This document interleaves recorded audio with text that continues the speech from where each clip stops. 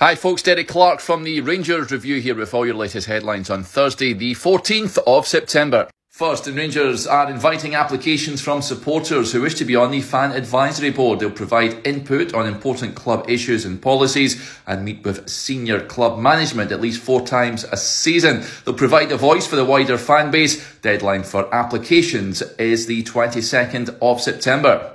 Former Rangers skipper Craig Moore has backed Sam Lammers after coming in for some heavy criticism following his miss against Celtic. He says he still wants to get involved and get on the ball, and that's what Rangers need.